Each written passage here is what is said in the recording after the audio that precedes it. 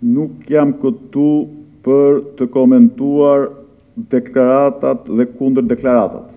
Por proceduralisht mes ambasadorit Lu dhe kryeprokurorit Llalla në rregull me ligjin, kryetari të kuvendit i deli dyti. Disa herë në komunikim me media tërhoqi për vëmendje dhe faktin se në hartimin e ligjit dhe kushtetutës asistuan misioni amerikan Obdat dhe ai europian Euralius.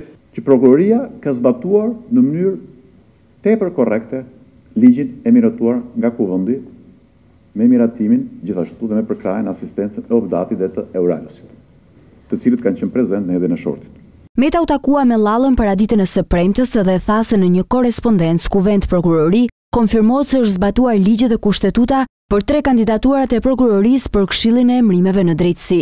Për një vend në Këshillin e Emërimeve të Drejtësisë plotëson kriteret dhe kushtet, përfshirë dhe shkollën e magjistraturës, vetëm një prokuror i prokurorisë së përgjithshme.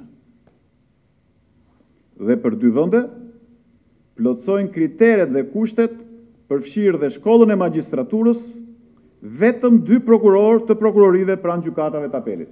Asnjë prokuror nuk është ankuar, nuk ka patur asnjë rast të uljes në detyrë të prokurorëve që kanë mbaruar shkollën e magjistraturës dhe që kanë ushtruar funksionet pranë prokurorisë së përgjithshme dhe prokurorive pranë gjykatave të apelit.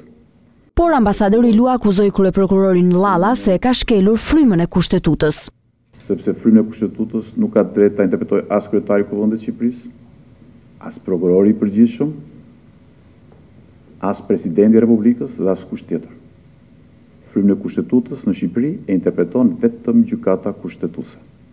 E ndërkohë rezulton se nga gjykata e lartë të ketë antarë në KED që nuk e kanë shkollën e magjistraturës, një prej kritereve të domosdoshme që ligji e kërkon.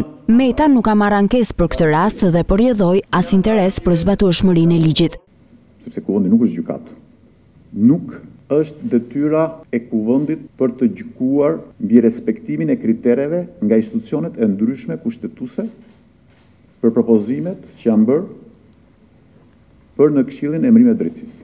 Ndërsa nga ambasada amerikane, Meta pohoi se gjithashtu nuk ka marrë asnjë ankesë paraprakisht për shortin e Këshillit të Emërimeve në Drejtësi. Ai tha se ambasada amerikane në një rast ka kërkuar që të mos jetë ky kryeprokuror, por i riu ai që do të zgjedhë zëvendës kryeprokurorin. Dhe prokuroria është treguar tepër korrekte duke i ndërprerë këto procedura.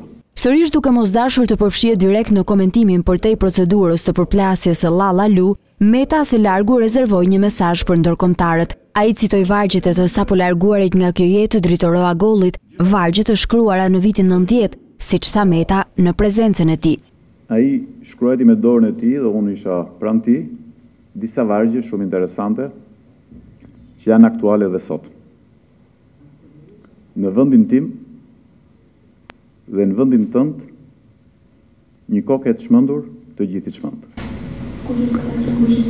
Nuk thash se kush ishte dhe se kush është, por dua të them se kemi nevojë në këtë vend për stabilitet, kemi nevojë për bashkëpunim midis institucioneve dhe ekosisht i ftoj edhe gjithë partnerët tanë ndërkombëtar që të jenë një model për ne, se si respektohen institucionet, se si punohet në mënyrë transparente.